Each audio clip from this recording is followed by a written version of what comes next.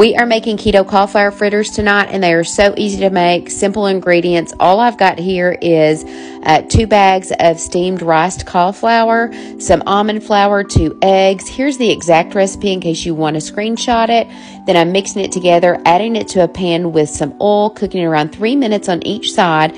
I love serving it with my keto tomato basil soup, which the recipe is on my page if you want it, or you can do a side salad or even serve it with a protein of choice. It's a great meal prep option on Sunday.